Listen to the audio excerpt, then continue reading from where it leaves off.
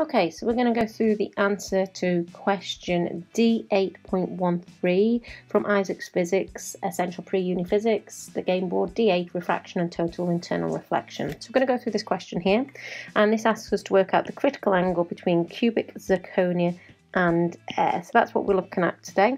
So we're going to use the equation sine of the critical angle equals n2, the refractive index of substance 2 divided by the refractive index of substance 1. This equation comes from the equation sheet that you get for A-level physics.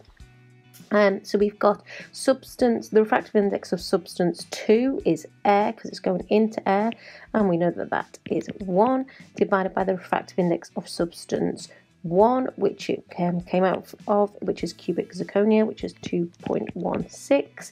So when I work that out, that gives me an answer of 0.46, which is equal to the sine of the critical angle. When I do the inverse of the sine, then I will get my answer to be 27.6 degrees. So the next question we're going to look at is D818 from Issac Physics, Essential Pre-Uni Physics D8, Refraction and Total Internal Reflection. So this question asks us to calculate the speed of light in diamond. So we're going to use the equation n equals c divided by cs. So what we've got here is the refractive index of the substance equals the speed of light divided by the speed of light of the second substance. So we're looking at diamond. So again, I've got the information about diamond here. So we've got the refractive index of diamonds is 2.42. We know that the speed of light, which is also on the equation sheet as a known fact on the first page on the AQA sheet, is 3 times 10 to the 8 meters per second divided by our secondary substance. So when we rearrange that, we will get that 3 times 10 to the 8 divided by 2.42 will give us our speed of light in our substance, which gives us an answer of 1.24 times 10 to the 8 meters per second. Okay, so we're going to look at the question D8.19 from Issac Physics, Essential Pre-Uni Physics D8 board, Refraction and Total Internal Reflection. So we've been asked to work out the speed of light in cubic zirconia as a fraction of the speed of light in air. So we're going to first of all work out what the speed of light is in cubic zirconia.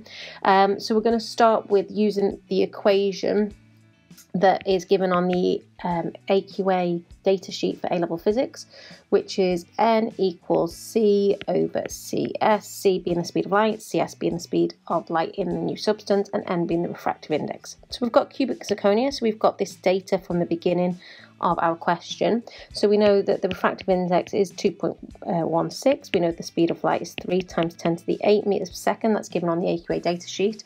And we want to know the speed of light in our secondary substance. So when I rearrange that equation, it gives me 3 times 10 to the 8 divided by 2.16, which gives me an answer of 1.4 times 10 to the 8 meters per second.